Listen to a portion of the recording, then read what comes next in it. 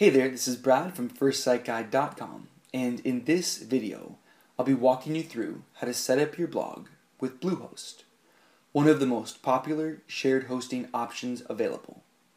I'll take you through the sign up and the setup so you can get your new blog online today. If you're ready, let's get started. When you're getting your new blog set up, you'll need two primary things to get it online: a domain name and a web hosting account for your files.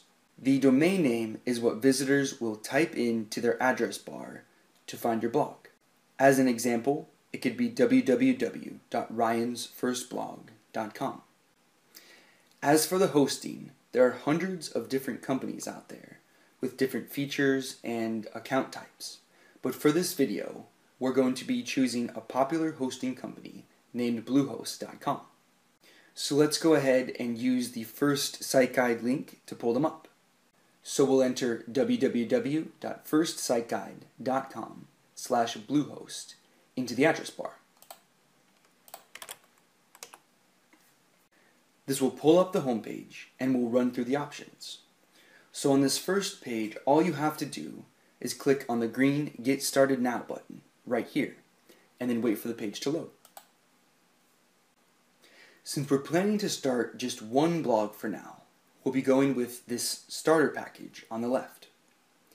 In the future, if your blog grows or you'd like to start multiple blogs or websites, you can always upgrade to the packages that offer more web space and features. So let's go ahead and click on Select right underneath Starter. Alright, so here's the domain name page we were talking about. Remember the www.ryansfirstblog.com example?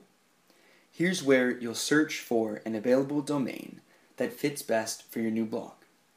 So I'm going to type in Ryan's First Blog, and then I'm going to make sure that the .com is selected, and then click on Next.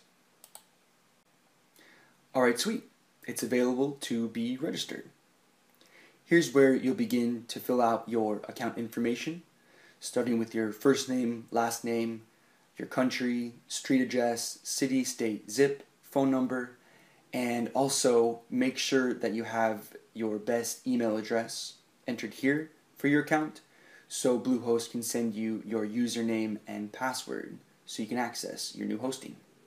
As for the package information, we're going to be going with the account plan for starter at the 12-month price for this video. The setup fee is free, as well as the domain name registration, the primary one. If you'd like privacy enabled on your domain name for this account, you'll check this box right here. This means that Bluehost will use its information instead of displaying yours publicly online. I'm going to leave that box unchecked, but I do want to have backups for my account, so I'm going to select the Site Backup Pro checkbox right here.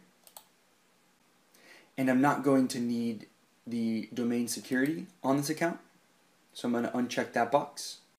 I'm going to leave the Search Engine Jumpstart and Google Apps for Work boxes unchecked.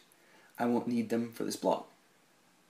You'll enter in your billing information down here, starting with your credit card number, the expiration date, and the security code. Make sure the Terms of Service checkbox is checked here, and then go ahead and click on Next. Okay, now that we've finished with the checkout page, we are signed up for Bluehost, and you'll see right here it wants us to choose a password for our account. So we'll click on Create Your Password. This is the page that'll load up next, and we're going to click this checkbox here to confirm that we agree to the Terms of Service, and then we're going to enter in our new password.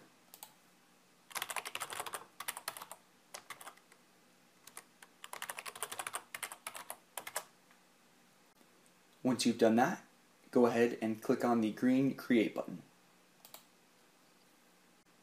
Alright, so we just set our password, and now we're going to enter that password that we just set to access our hosting.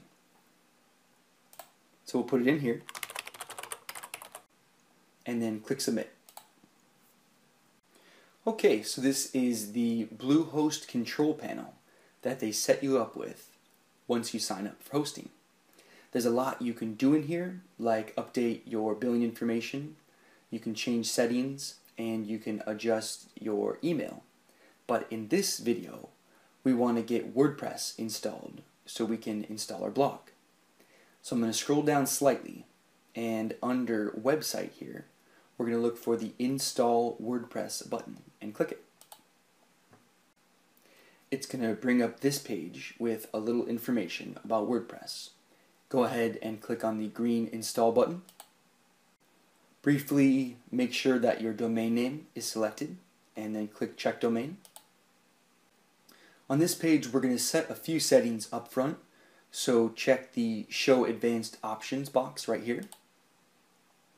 And we're going to enter in a quick site name. We're going to make sure that the admin username is something short but memorable. And then we're going to leave the admin password as is. Scroll down just slightly and click the checkbox to agree to the terms and conditions. And then click the Install Now button here. Alright, so as WordPress begins to install here, we're going to be taken to a WordPress themes listing. Don't worry though, we don't really need any of these right now. So I'm going to hit this X, and then it's going to show up top that the install is complete. If you want to look through these products here, there are some paid themes that run about $50 for each. But WordPress also offers a bunch of free themes that look great. So I'm going to go ahead and click View Credentials up here in the top. And then scroll down just slightly here to click View as the action. And then here's where our new blog's information is going to be. So we're set up at ryansfirstblog.com. I'm going to open that up in a new tab to check it out real quick. Here's a little placeholder theme that they install that we're going to go in quickly and change in just a moment. But everything's live up here and we're good to go there. To access your WordPress dashboard, this is the URL that you're going to use. And here's the username and password as well.